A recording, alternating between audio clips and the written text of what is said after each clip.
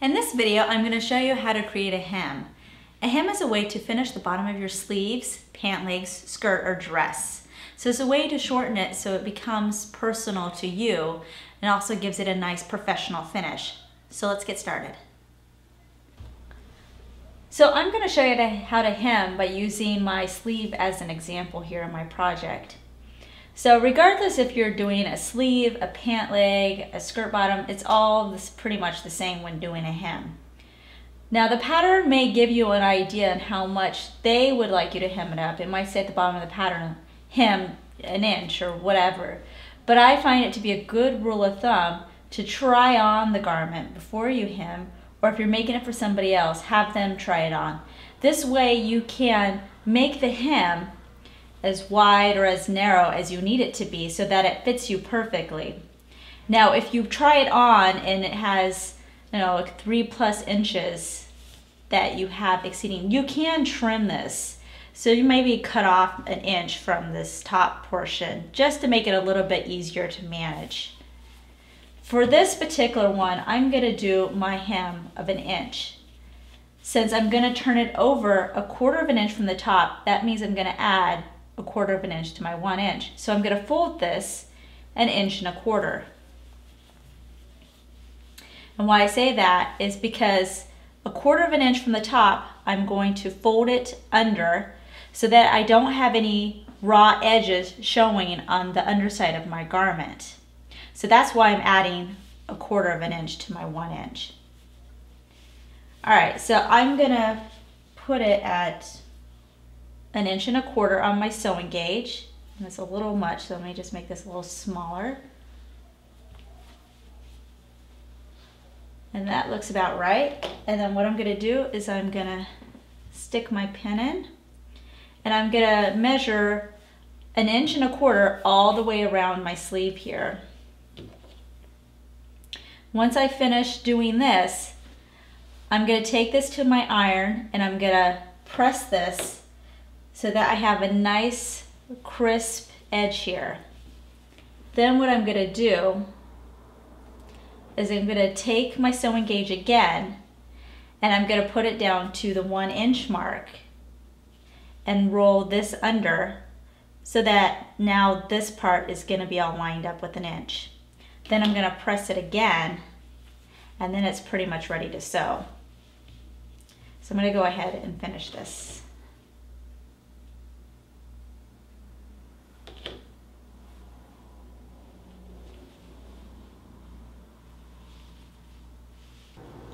So I went ahead and pressed my hem. So now I'm going to turn this under about 1/4 of an inch. And I have my sewing gauge now to 1 inch. Or maybe just a little bit more. That looks about right.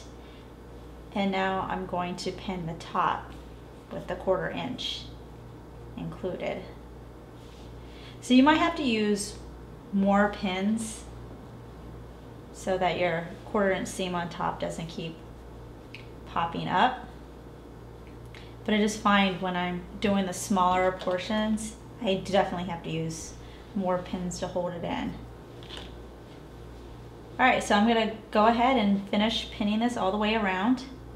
And then I'm going to press it one more time, just so I make sure this top part now lays nice and flat. Let me go on this side.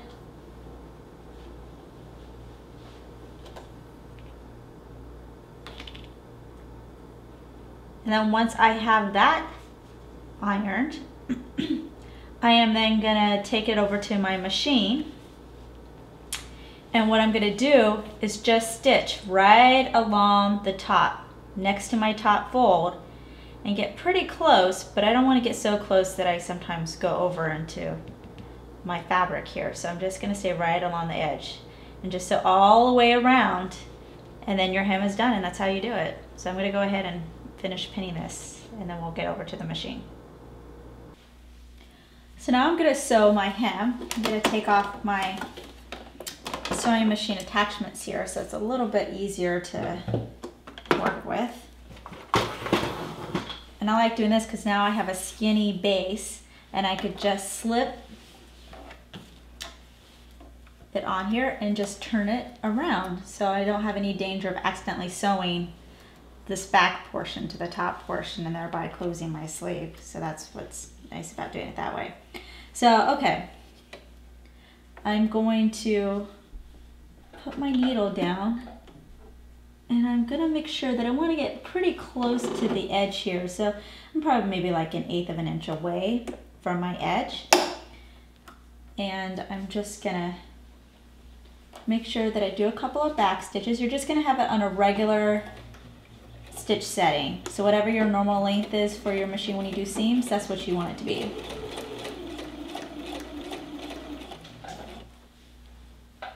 And so I'm just gonna go all the way around. And once you get over and you made it all the way around and clip your threads, then you finish doing your hem. And that's all there was to it.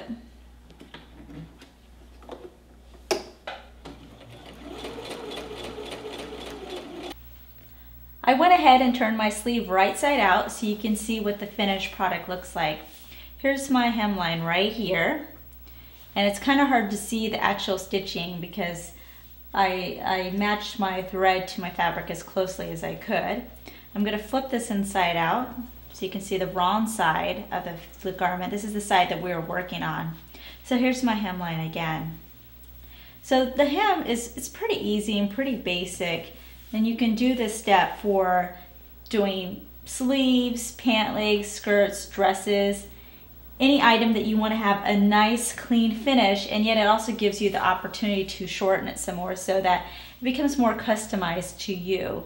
And that's how you do a hem.